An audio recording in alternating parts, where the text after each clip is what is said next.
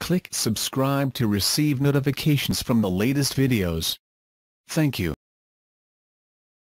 Barberton, Ohio. There were reports of an active shooter near a school in northeast Ohio Tuesday night, according to the local newspaper, the Barberton Herald. According to the paper, police are on the scene in the area of Barberton High School. CBS affiliate WOIO reports a suspect is in custody and that person was taken to Akron General Hospital to be treated for gunshot wounds. There has been no word on who shot the suspect or if the wounds are self-inflicted.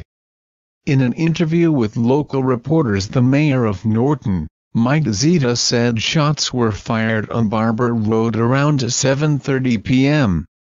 People are being urged to avoid the area. Barberton, Ohio is southwest of Akron. Barberton police reporting high school and middle school are cleared. Active situation in area, stay clear. Students released to families.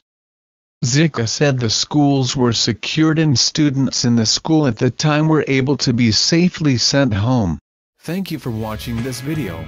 If you find this video interesting, please like and share to many friends know. Do you have any questions? Please comment below to let everyone know. And do not forget to click on the subscribe button to receive notifications from the latest videos. Goodbye and see you again.